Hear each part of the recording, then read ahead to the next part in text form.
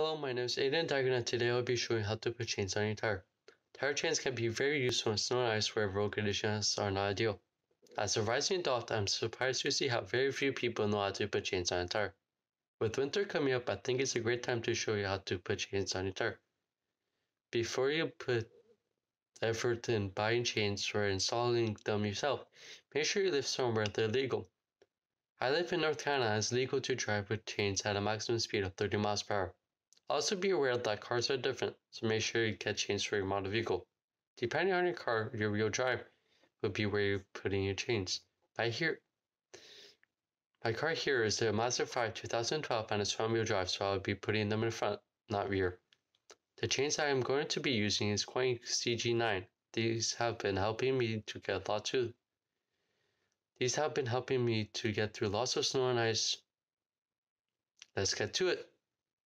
Step 1. Go to the front right or front left side of your vehicle and set out the chains. Slide the chain behind the tire. Step 2. The chains will be connected to a heavy wire cord.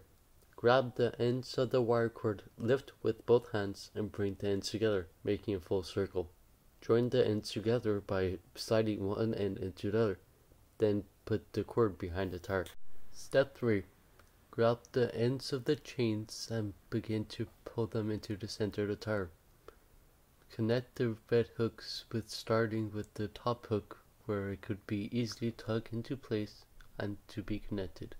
Step 4. The second hook is located at the bum. Pull it through the center of the red snapper, making sure to pull it tight. Step 5. The top hook would be connected to a bungee cord. Tug to join the ends together.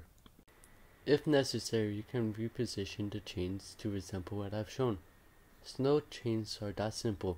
Now that you have the chains installed on one side, go ahead and complete the same steps on the opposite front side. As the steps are the same, this will not be shown in the video. Now we are going to remove the chains. Chains should be not used during clear roads, only in areas that have snow and ice, in areas where road conditions are not ideal. Step 1. Unhook the red hook that you pulled toward the center. Step 2. Remove the cord from the bottom red snapper using one hand to pinch the latch and pull downwards to unthread it. Step 3. Unhook the top red hook, pushing the left and right side together. Step 4. Reach back behind the tire, lifting up the chains and detaching the cord from its socket. Step 5. Pull the chains out from behind the tire and you are done. Congratulations! I hope this video has helped you to install chains. I hope this video will help you one day to decide to get chains. Thanks for watching. Bye!